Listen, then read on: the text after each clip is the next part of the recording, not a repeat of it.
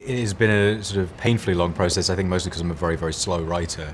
But from that first draft, I'd written this part for Zlatko, and it's amazing that he's in the film. I still pinch myself when I watch it. And I would say about 2 or 3 years ago, Jamie Bell, who's an actor who I work with, he kind of came on to the project and really helped shape it and turn it into a readable document. So I credit Jamie for a lot of the screenplay functioning.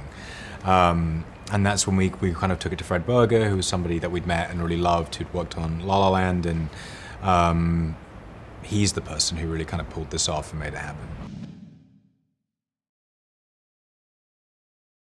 I can feel that Max touched something in my personality, and in the story, it's many things. When I play, I have some, you know, like a big background. And it's a big pleasure to play in that way. It's a big pleasure. Yeah. I guess I'm a bit of a challenge junkie when it comes to things I want to, and also new experiences and things I've never done before, which I think this movie was really filled with new experiences for me, and a lot of aspects of, like, yes, of like the skills you have to learn, but also just in, Violet's personality. I never played someone, like her. I guess all the characters are different, but specifically I just felt, I felt like I tapped that it's a side of myself that is me, like is Elle, that people don't know.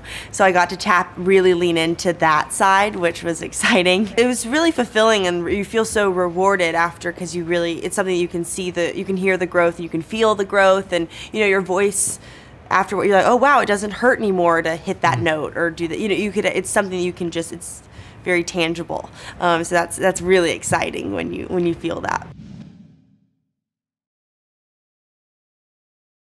I wanted to keep doing it again and again. I mean, we reserved a whole day for just that sequence, that scene, She did that for 12 hours. Oh, yeah. Can you imagine doing that for 12 hours?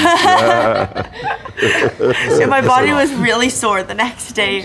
But I also didn't, I don't know the hour, I don't even remember how long or what. It honestly seemed too short to me.